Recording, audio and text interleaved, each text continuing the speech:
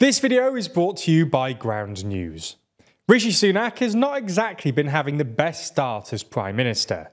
Since taking over from Liz Truss, his poll numbers have tanked.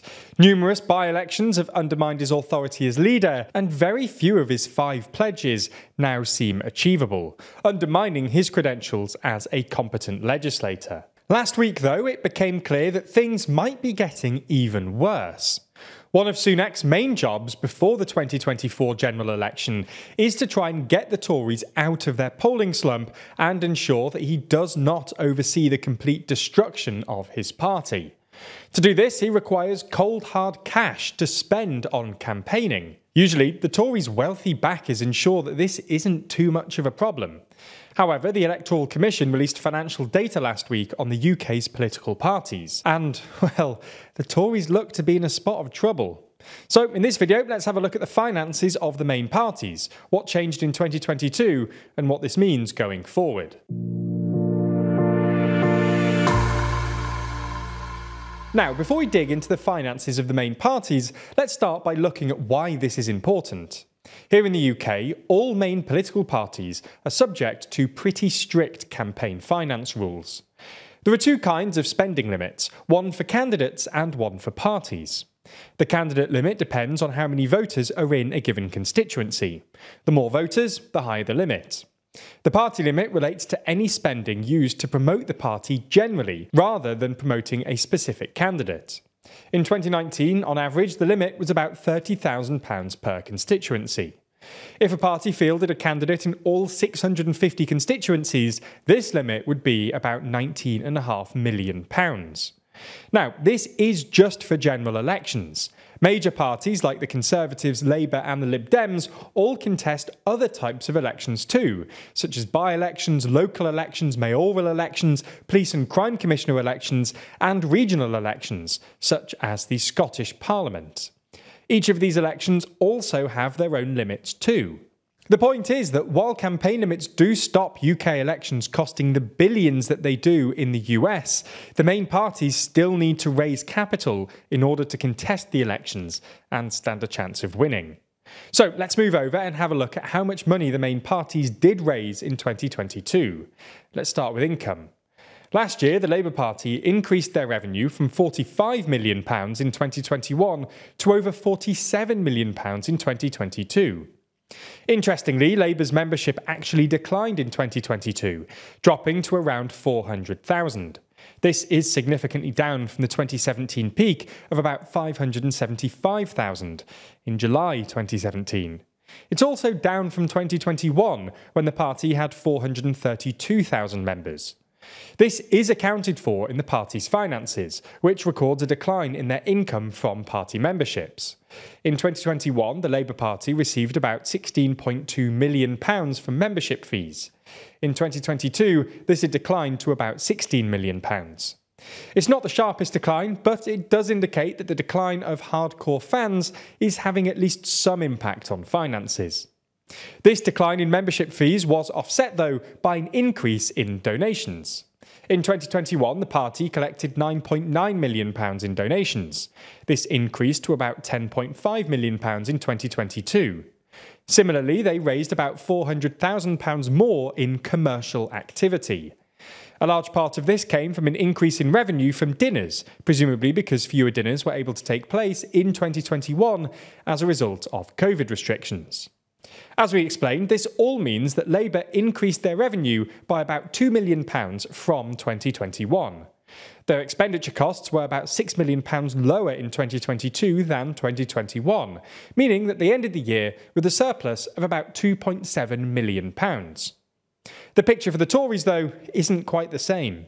Firstly, let's have a look at the impact of the change in their membership. Unfortunately, figures on their membership aren't easy to come by and aren't published regularly or reliably.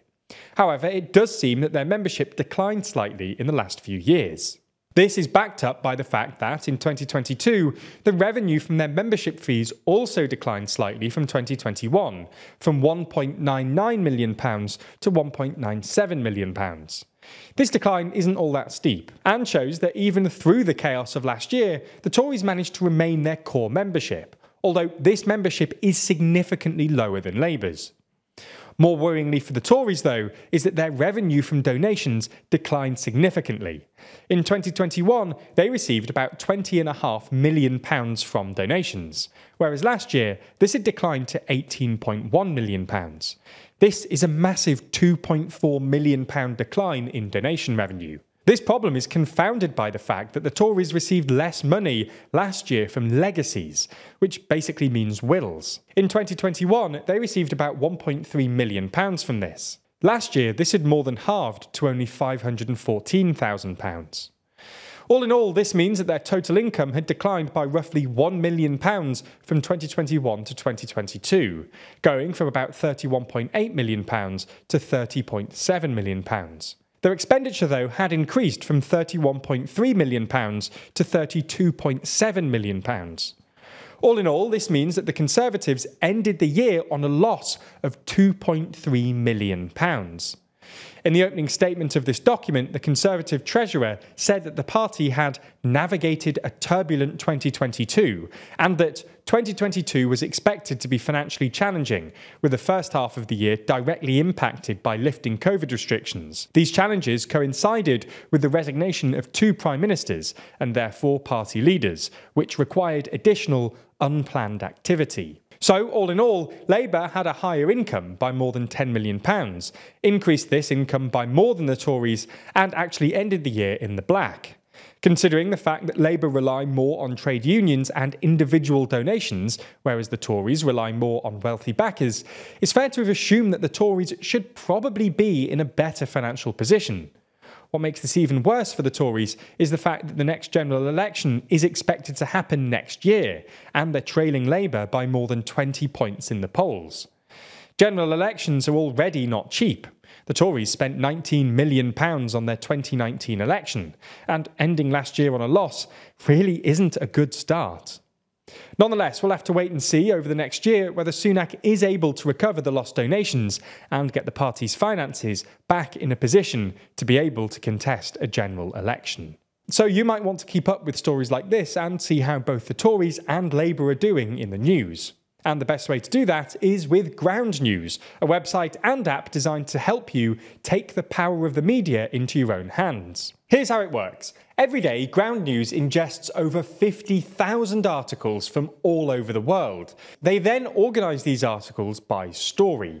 For each and every story, you can see the number of reporting sources, where these sources lean on the political spectrum at an individual level and group level, compare the headlines of each source, and read each article all without ever leaving the app. For example, take this story about the Niger junta authorising Burkina Faso and Mali to intervene in case of attack.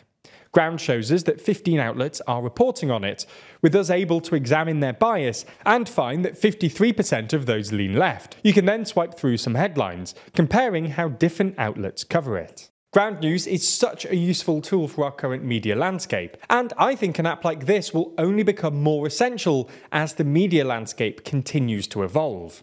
Now, our team at TLDR likes Ground News so much that we decided to offer a 30% discount on the Ground News Vantage plan to all our viewers. And that includes access to a feature called My News Bias, which is basically a dashboard for your news diet. Sign up to find out how your reading habits change over the next week. What are your top sources? Are you engaging with diverse perspectives? What about your favourite topics? Find out with Ground News Vantage, which is 30% off only using our link. So make sure you go to ground.news/TLDR or click the link in the description to get started and support an independent news platform working to make the media landscape more transparent.